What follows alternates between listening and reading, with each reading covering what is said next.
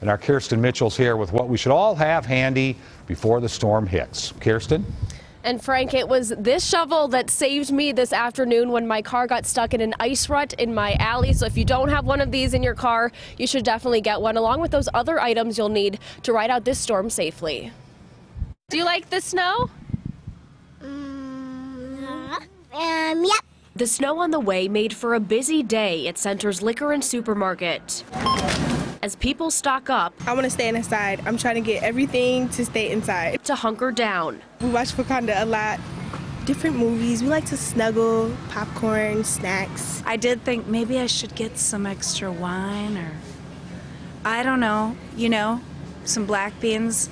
Just in case, it might be 3 or 4 days. We also need people to do pre-planning so that they are prepared to be able to stay in place for maybe a couple of days, even through the weekend is a possibility here. Make sure you have enough medication. In case the power goes out, have an alternative heat source, batteries, flashlights, and a weather radio. I was getting kind of low, so I was like, better fill up.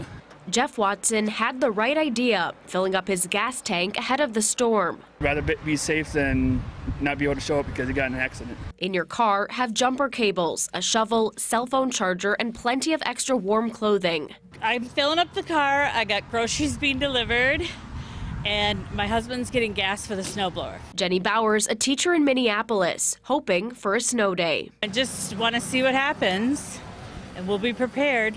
I can stay home and watch lots of Netflix. A lot of Netflix going on this week, I anticipate. Now, if you haven't done these preparations just yet, it's best to do them before the snow starts tomorrow afternoon. We have a full list of the checklist as well as other resources to help you get ready on WCCO.com. Frank? All right, well, we're glad you made it out of the alley today, Kirsten. Hopefully you can get Me here too. tomorrow, too. Thank you.